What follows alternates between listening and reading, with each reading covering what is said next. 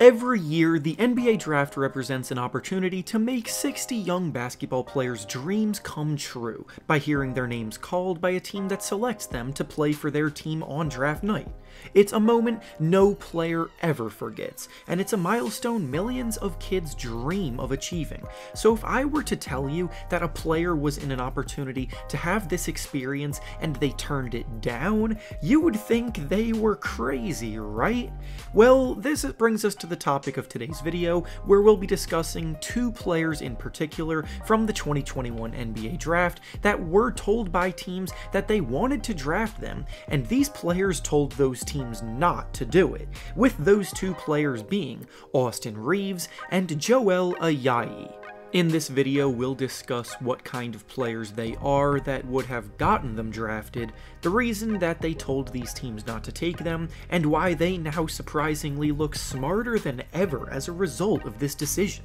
Before we start though, it turns out about 60% of you watching right now aren't even subscribed to the channel, so please, if you enjoy the content, consider hitting the subscribe button, as not only does it help out a ton, but I would also very much appreciate it. Now with that being said, let's begin. To start things off, we should begin with a bit of an overview of who Joel Ayayi and Austin Reaves are, and what got them into this position in the first place. Starting with Ayayi, he played the last 3 seasons at Gonzaga, who have been one of the most successful college teams in that span. In his first season, he mostly rode the bench, playing sparingly here and there, but in year 2 he earned a bigger role, and eventually worked his way into the starting lineup. Then last season, in year 3, he really emerged as one of the most important players in the team's starting lineup, and while there were other star potential with talent around him, typically getting more of the attention by the public, anyone who watched Gonzaga consistently knew how much of an impact he provided across the board in the team's backcourt on their way to a national championship game appearance in this past season. Ayayi is a combo guard who embraced a role player's level of workload and made the absolute most of it. Every year he improved as a three-point shooter, he plays very good perimeter defense against both guard positions, putting his 6'5" frame to good use, he moves well off the ball, making good cuts to the basket to create space and open looks for himself, and with the ball in his hands, he's a pretty good pick-and-roll ball handler. He's not ball dominant at all, he knows his role, and he works hard. And at the next level, those are valuable traits to have as a young player trying to work his way into a team's rotation. Now, as for Austin Reaves, he's a bit of a different type of prospect, but his skill set is still definitely valuable at the next level as well. Reaves is an older player, having spent 5 seasons in college because he had to sit out a year when he transferred from Wichita State to Oklahoma, but he too emerged more and more every season. Early on at Wichita, he was used primarily as a three-point specialist off the bench, knocking down threes at a very reliable clip, but when he transferred to Oklahoma, he became their go-to guy. In his #1 option role on this team, his scoring soared to about 18 points per game this past season, but admittedly his efficiency wavered a bit as a result. Now, he did develop a ton as an overall scorer and shot creator off the dribble at Oklahoma, which helped him become a legitimate NBA prospect on the radar of plenty teams, and another positive to take away that calmed some of the concerns about that wavering efficiency is that at the next level he won't be nearly as much of a high usage player, and his time at Wichita State showed that he could excel in a reduced role where he was just expected to shoot the ball well.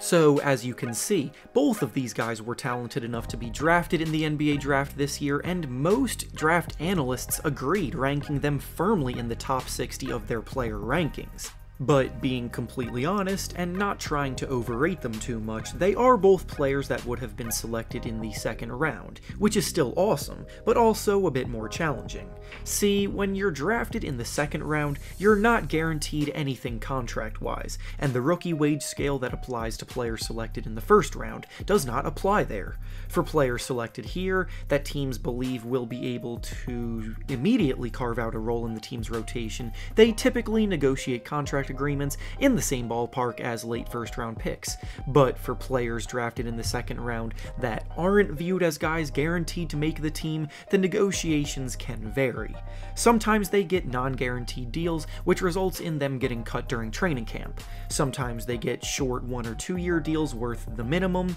and sometimes they're not even signed at all. Another option for them that also presents itself for undrafted players as well, though, is the opportunity to be given two-way contracts, meaning that they will spend a certain amount of time during the season playing in the G League and a certain amount of time during the season playing with the NBA squad, and their salaries adjust according to how long they spend with each team. The difference, though, is that the undrafted players can field interest from any team willing to offer them a two-way contract, while the second-round picks are locked into the team that drafted them. So, tying this all back into the story we're going over today, I think you see where I'm going with this. Both Ayayi and Reaves entered the NBA draft hoping to hear their names called in the first round, but as that was the unlikely situation from the beginning, it did not happen. Their agents then notified them that there were several teams interested in selecting them in the second round, but according to Sam Vecenie of The Athletic, they both told those teams to pass on drafting them. This is incredibly bold, and honestly a bit too risky if you don't play your cards right, but if you do, then you can have the ability to choose where you play next season, and both Ayayi and Reaves agreed to sign two-way contracts with the Los Angeles Lakers after all of it. We've all heard of veterans taking less money to team up with stars looking to win titles with some of the best teams in the league, but this is genuinely the first time I've ever seen rookies do it. The Lakers didn't have any draft picks in this year's draft, and yet they still came away with two talented rookies who got the chance to choose to play for them because of the allure of teaming up with a legend like LeBron James and the potential to be in a title-winning squad early on in their careers. Now, there are a few more huge reasons why this was brilliant by both of them, starting with the fact that the Lakers are a team that have done pretty well developing their two-way players in the past. Alex Caruso is the most recent example of someone the Lakers brought up through that system, and he just got paid handsomely by the Chicago Bulls in free agency this summer. Additionally, while the path to consistent minutes in the Lakers' rotation doesn't seem to be there for them this season, as long as they improve and impress in their time spent in the G League this year, there's a very good chance that they can fight for spots in the team's rotation next year, as all but 4 current Lakers players will be free agents after the season. There can, of course, be plenty of debate over whether or not this is good for the game of basketball and if player flexibility is going a bit too far with stuff like this, but at the very least, these two have done very well for themselves without question to set themselves up for the future, and are now involved in one of the most storied franchises in NBA history as a result of it. And with that being said, that's all I have for you today. Make sure to like the video, subscribe to the channel, and comment down below what you think about the decision that they made. Thanks for watching, and I'll see you all next time.